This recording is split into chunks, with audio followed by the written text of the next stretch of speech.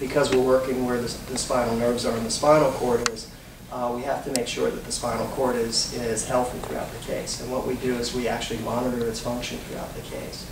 And we do that looking at it a couple ways.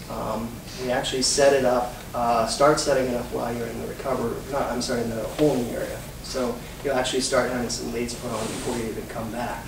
And then after your sleep, Trey puts in the rest of the leads and monitors throughout the case and lets me know every step of the way that everything is good. So continuous conversation. The motors look good, the spine looks good. I will not work until I hear his voice. So let me turn it over to Trey and he can tell you how that process works.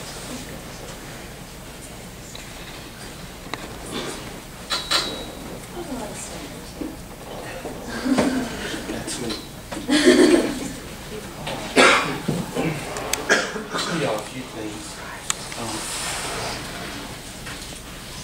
You may not be able to see this real good. I'll pass some of this around here in a second. But I'm Trey. I'm with Neuromonitoring.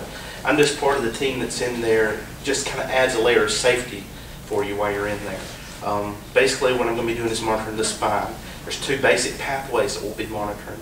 The sensory pathway is like when you feel cold, hot, things like that. It travels up your spine, up your arm, your spine, and travels up to the brain.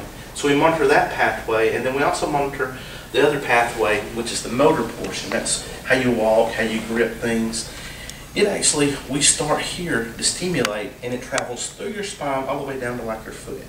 So we're monitoring this pathway that goes all the way down while he's operating here, and then we're monitoring the other pathway that goes up this way. And what Dr. Mankin said, we're giving him feedback during the whole case while he's in there doing the operation, just conversing, letting him know that everything is going the way that he wants it when he puts the instrumentation in. And I'm sure Dr. Mankin's already showed you this. This is actually the pictures that he gave us. These are the instrumentation that goes in. We do a lot of different types of surgeries. And I'll kind of let you pass this around. This is the actual screen that we're looking at. You can pass that around. That's kind of what we're looking at the whole time. It's a screen full of a lot of information. Here's the sensory one. It's SSCPs. And that's EMG, and then here's a motor that we use. This is the one that helps you walk, grip, things like that. So we're constantly doing that. Every time Dr. Mankin puts in a piece of instrumentation or anything that's done, Dr. Mankin is very good about asking us to stimulate it and conversing with us. Like I said, we're basically in there for safety. Our concentration is on you, trying to make sure that your spine is doing everything that Dr. Mankin wants it to do. So a lot of you have already had it because I recognize you. So let me just go ahead and tell you a little bit about some of the other stuff. Most of you will come in to see us before the surgery. You'll come in and do pre-op baseline is what we call it. You will either see me or one of my colleagues. We're all part of the same team and all part of the team in surgery. We use a little bit of an electrical stimulus. Kind of feels like I'm thumping on your wrist or your ankle. You can talk to some of the ladies that are here and ask them how it feels. I just did one the other day and the young lady fell asleep during it. So it's not too bad, but it is a little electrical stimulus. Once you go to sleep after anesthesia has performed everything they need to do and we've got you good, safe and asleep, we do use a few needles. They're very small, very tiny. They go in specific places, specific muscles, different things like that. And we'll place that after you're asleep. Before you're asleep, we put on these little sticky electrodes on your wrist most of the time. Very sticky, very sticky. We'll put them there on your wrist and we kind of put some little tape there. That'll stimulate that sensory pathway. But all the other stuff we'll put on pretty much after you're asleep. Okay. Y'all have any questions? It's not required for all of the patients to go through pre-neuros? Depends on the age. Sometimes really young, they're unable to tolerate it. Oh, okay. Yeah, if they're very, very young, we'll try it, but most of the time, you put a little sticky electrode on them when they're very, very young, they want to play with it, you know, and stick it other places. So it doesn't exactly work well for them. So a lot of times we do that different. It's helpful in the baselines. It's not absolutely mandatory. We assume with a lot of these kids, a lot of them had MRIs, certainly normal neurologic exams, so we expect that the baselines are going to get normal. What Trey is reading off of is it's seldom that the potentials disappear. What happens is they change. And that's actually fortunate because that means that, well, if they've changed, it means that in that rare occasion where that does happen, it means I can back off and almost always they come back.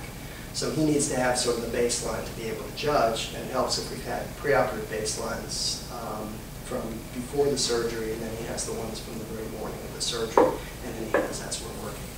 So we don't absolutely have to have the baselines, although it's obviously a good piece of data to have. It's very helpful to us and to the neurologist that's reading. I would think it would be. Yeah, I mean, anybody that we can do it on, we want to get it done. Yeah. Again, it's not mandatory, though we've been surprised by baselines of people that we thought had normal, and it turns out that their baselines were not normal. And that made a big difference when it came time to see what we saw on the day of surgery. If we hadn't had the baselines, it would have been an issue. Hearing talking, I've seen a lot of not all doctors do baselines. Okay. I mean, I think it's important to know where the base is. We, not to stand on a soapbox too much about Wake Med, but one of the things we're lucky about is we have an in-house neuromonitoring, neurophysiology program at Wake Med. There's a little bit of a tendency to do that sort of commercially. There are systems you can get where they just come in on day of surgery, they do the monitoring, they don't really have an investment in how they leave. Again, it's better, the more you know a patient going into a situation like this, especially a complex thing, the better off. And so, as I said, it's one of the great things about this hospital that we have Trey in-house, we have Dr. Santos, who's not here right now, in-house. We have basically the whole neuromonitoring program. That makes a big difference. When you say baselines, are you talking about response times? What specifically? I'll let the expert tell you. It is response times, but Yeah. This is exactly what it looks like. That's from the leg. When you come in for a baseline, that's the exact picture we'll be looking for. All those different waveforms. Stimulates at the ankle, and we record at the head. And so those are the baselines that we're getting. The time to Yes, ma'am. It's basically latency or time, a little bit of speed. We do calculate some velocity or speed. Okay.